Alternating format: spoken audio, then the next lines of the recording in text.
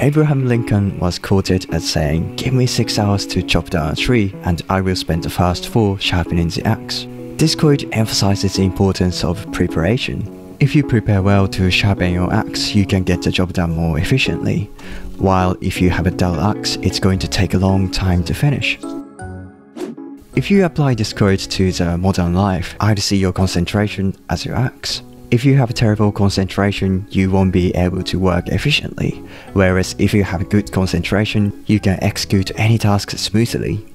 So improving your concentration is equivalent of sharpening your axe. But the modern life is designed to take our ability to focus away from us. We are constantly getting breaking news, new emails, and a notification from social media, and we are always reacting to these events. To make matters worse, we now always have endless entertainment at our fingertips.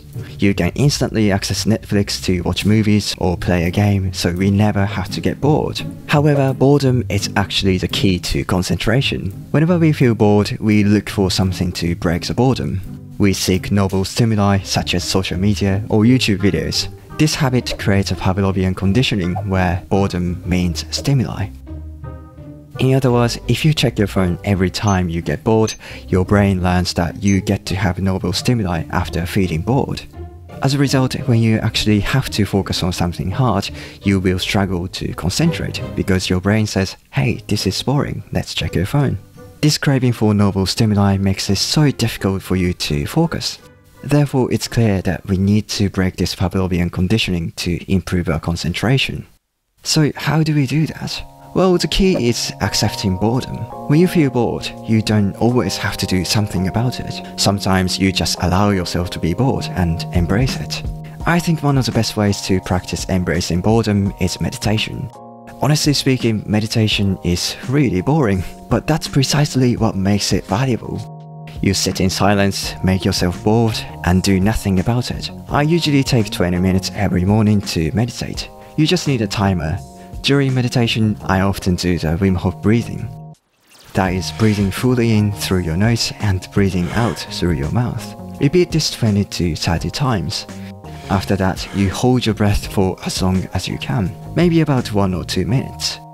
Finally, you breathe in fully and hold your breath for 15 seconds. That is 1 round, and do this for 2 or 3 rounds. After doing the Wim Hof breathing, I usually go back to normal breathing and continue my meditation. Again, I want to emphasize that the point of meditation, in a sense, is allowing yourself to be bored and not doing anything about it. So if you find yourself bored during meditation, that's a win.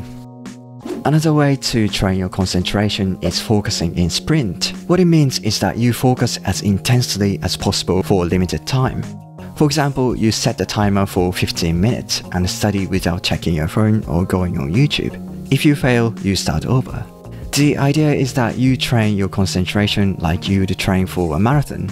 You're not going to be able to run a full marathon on the first try. You have to start from a shorter distance like 1 mile, then gradually increase the distance until you get comfortable with 26 miles.